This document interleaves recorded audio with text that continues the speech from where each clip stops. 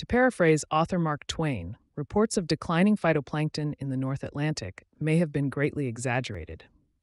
An earlier study used ice cores in Antarctica to suggest that marine productivity in the North Atlantic had declined by 10% during the industrial era, with implications that the trend might continue.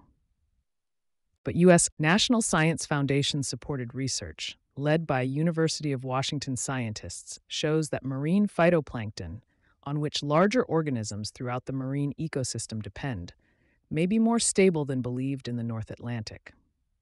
The team's analysis of an ice core going back 800 years shows that a more complex atmospheric process may explain the recent trends.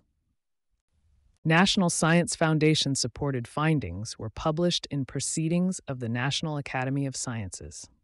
This study is a great example of the importance of basic research in understanding the complex interactions in the Earth system, land, ocean, ice sheets, and atmosphere, under the influence of human activities, said Rainer Ammann, a program director in NSF's Office of Polar Programs.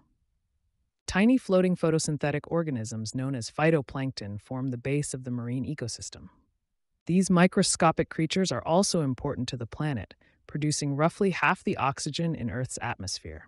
Since phytoplankton are hard to count, scientists attempt to measure their abundance in other ways. Phytoplankton emit dimethyl sulfide, an odorous gas that gives beaches their distinctive smell. Once airborne, the dimethyl sulfide converts to methane sulfonic acid, MSA, and sulfate. These eventually fall out onto land or snow, making ice cores one way to measure past population sizes. Greenland ice cores show a decline in MSA concentrations over the industrial era, which was concluded to be a sign of declining primary productivity in the North Atlantic, said UW lead author Ursula Jongeblud. But our study of sulfate in a Greenland ice core shows that MSA alone can't tell us the whole story when it comes to primary productivity. Since the mid-1800s, factories and tailpipes have also been spewing sulfur-containing gases into the air.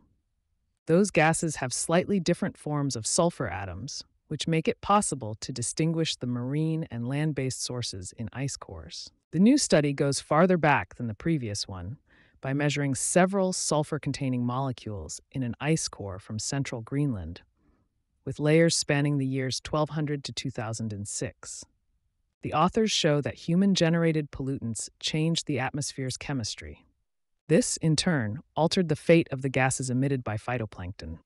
When looking at the ice cores, we found that sulfate derived from phytoplankton increased during the industrial era, Jongeblud said. In other words, the decline in MSA is offset by the simultaneous increase in phytoplankton-derived sulfate, indicating that phytoplankton-derived sulfur emissions have remained stable overall. Added senior author Becky Alexander, a UW atmospheric scientist, measuring both MSA and phytoplankton-derived sulfate gives us a fuller picture of how the emissions from marine primary producers have changed or not changed over time.